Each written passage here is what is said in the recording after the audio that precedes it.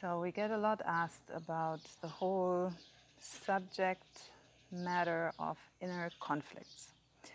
And now, first of all, many people, they don't notice that they actually do have inner conflicts. And when the inner conflicts come to the surface, then usually everybody agrees that they wish to, well, fix that, because it's quite uncomfortable to feel that somehow different parts of our being want different things or pull towards different directions.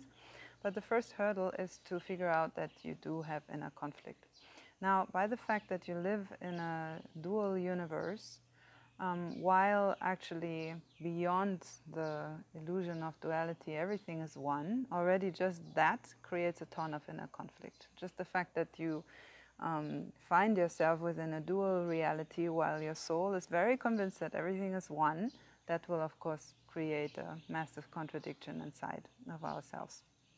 And then from there, all sorts of conflicts arise. Of course, many of them based on our upbringing, maybe social norms, cultural norms, ways of thinking that our parents had that now contradict with our experience, contradict with how we feel inside, with maybe the intuitions of our truthful nature, and also the more superficial patterns from experiences that we have had. Usually the symptom of an inner conflict is one way or another a discoherence within the being. So something just doesn't add up, and sometimes it might need the help of another person to find out what that is. Therapist, very good choice to find that out with another being. A therapist is definitely a good person to go to. But also can be if you have a really good friend that will be reflective enough to notice when things seem to contradict within your inner universe, and be straightforward enough and love you enough to point it out when you ask. But it does require, you could say, an inner research to find out what contradictions exist within your inner universe. The more you overcome inner conflict, and we'll get to that in a moment, the more coherent you will become inside. The more everything that you experience matches up with everything that you have as inner beliefs, as convictions, also things that you experience on the outside. There will just be less and less and less contradiction, less and less also friction between what you know, what you feel, what you see, etc., etc. The more coherence there is within the being, the more happy the being is. The more the being feels continuously integrated, continuously finding its natural spot, its place of belonging, of feeling home. So if any of these things that I just mentioned, they are just not something you feel very often, very likely you have a bunch of inner conflict that needs attendance. If you feel lonely a lot, very likely you have a lot of inner conflict. If you notice that, all sorts of contradictions between how you feel inside and what's happening on the outside. If you feel people argue a lot with you, or you argue a lot with them. If you feel that people, they never understand you. You feel continuously misunderstood. You feel continuously like a misfit. All of these are very good signs that you are very likely dealing with a lot of inner conflict that needs attendance, and that will help you to heal all of these outer consequences as well. Of course, also, any type of mental disorder, and of course there are mental disorders that have a big genetic component to them, and they might be induced in all sorts of different ways and might need very specific attendance. So this is not a replacement for therapy if you have, or if you are facing some mental disorder or mental lack of health or something like that. But all of these are, of course, discoherences within the being. When there is such an inner discord, that the only way to host that inside and still at least remain with a little tiny spark of a sense of self, the only way to obtain that is through a mental disease, so to say. So look out and take a good inventory, if you will, of your inner universe and of your also outer experiences. How often do you feel that actually you do fit in? You have a place, you have a role, you feel on purpose, you feel content, even if not outrageously ecstatic, but you feel content, you feel at peace. All of these are signs that inner conflict starts to subside. How can we deal with inner conflict? Now, first things first, of course, yoga practice, meditation practice, mindfulness practice. All of these have been proven by research to help quite a bit with dissolving all sorts of, let's say, symptoms of inner conflict, including depression, anxiety, which are sort of classic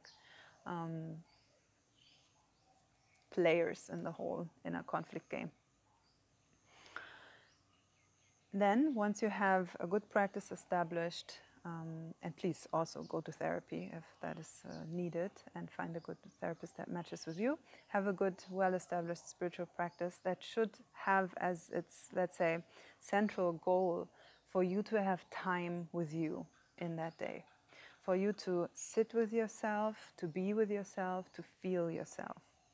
Consciousness is one of the big components, maybe not even one of the, but the big component in dissolving inner conflict. Inner conflict, and therefore the dissonances and lack of coherence within the being, they always stem from a lack of consciousness in that area of the being.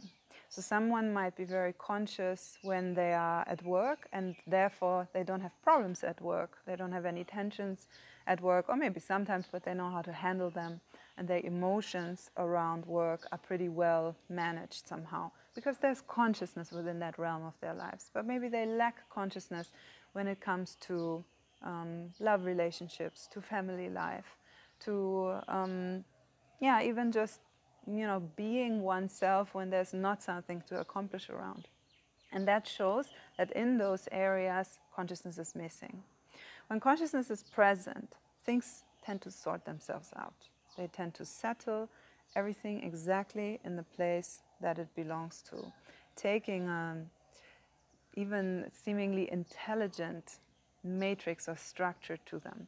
So as you attend to your inner universe by spiritual practice, eyes closed, focus inside, feeling yourself, feeling your energy moving, your chakras if you want, feeling your breath, just sitting in meditation, quiet with yourself. This is one of the major keys to create a greater, let's say, embrace of consciousness within your being, which tends to sort things out, put things into place.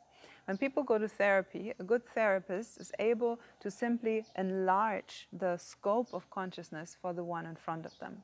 Simply listening, simply reflecting back. One of the big therapeutic methods is to simply reflect back, to rephrase what the other one's saying. Am I hearing you right? Are you saying so and so and so? Okay, and how does that feel for you? To just simply ask questions that create consciousness within the other one. That is what therapy does. And that is what spiritual practice does as well.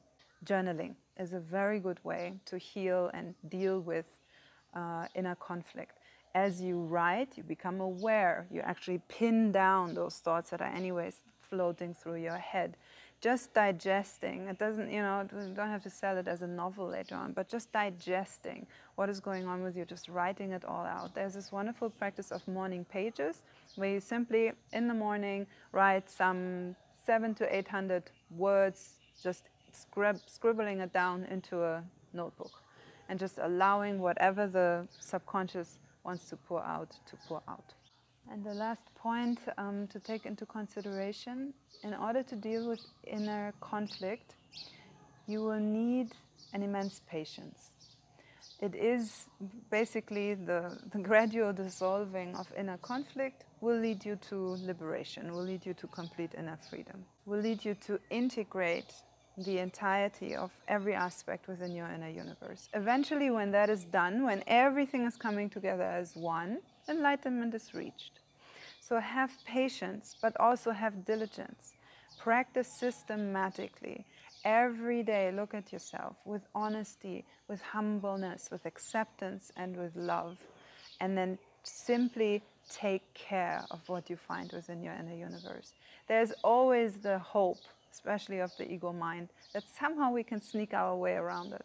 That somehow if we just blame enough people on the outside, if we just reformulate it in a certain way, if we just conceptualize like that, maybe we don't have to deal with the inner conflict. It will bite you in the butt eventually. So have patience, diligence, and a systematic approach. Loving, acceptantly, cleaning up inside. It is a major, major key to happiness. And of course, it also defines the path towards enlightenment. Hey guys, if you like this video, make sure to like and subscribe to our YouTube channel for more content on spirituality, Tantra and more. And if you want to sign up for our online classes or for our retreats, you can see our website on the description below.